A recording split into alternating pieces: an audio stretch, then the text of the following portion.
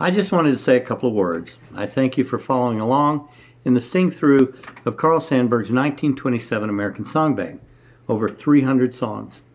But the pandemic is still going on, so I'm going to continue. Next, I'm going to sing through Carl Sandburg's 1950 New American Songbag. About 40% of the New American Songbag are songs reprinted from the 1927 Songbag, and I will not re-record them, but that still leaves the number of great songs Sandburg collected. I hope to continue recording as long as I am able, knock on wood, and would like to sing through Sweet Music, a songbook from Sandburg's daughter Helga, collecting songs the family sang together in the evenings.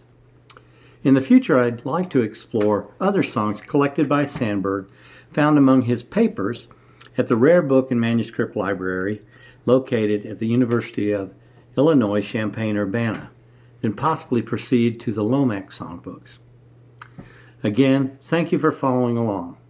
Also a shout out to Avery Gregorich and the Quarterly Journal of Roots Music, No Depression, for the article on Sandburg in the sing-through in the spring 2021 issue.